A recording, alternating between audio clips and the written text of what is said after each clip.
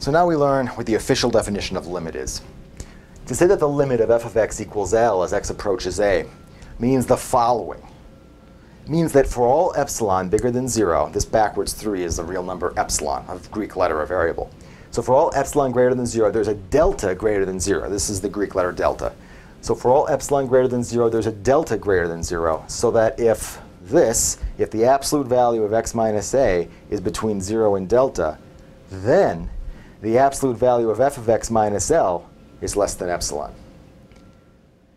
When you say it like that, I think it's really hard to see how this has any relationship to what a more intuitive description of this limit statement might be. I mean, what's this trying to get at? It's trying to say f of x is as close as I want to L by making x sufficiently close to a.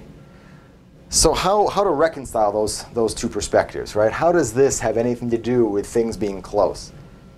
The key, take a look at this absolute value of a difference. Right? The absolute value of x minus a is the distance between x and a. So to say that the distance between x and a is between 0 and delta is to say that x is within delta of a. Right? The distance from x to a is less than delta. And to say that the distance between x and a is bigger than 0 is just to say that the distance between x and a isn't 0, right? X isn't a. So I can rewrite that maybe in a little bit easier way. So instead of saying that, it's the same thing to say if x is not equal to a, so the absolute value of x minus a isn't 0, and x is within delta of a. So the distance between x and a is delta. And I can do the same thing to this absolute value of a difference. Right? The absolute value of f of x minus L, that's the distance between f of x and L. And to say that the distance between f of x and L is less than epsilon, well, that just means that f of x is within epsilon of L. So I'll rewrite that as that. Here we go. Then f of x is within epsilon of L. So I think when you write it like this, it makes a little bit more sense. Right? To say that the limit of f of x equals L as x approaches a means that for all numbers epsilon, epsilon is measuring how close I want f of x to L.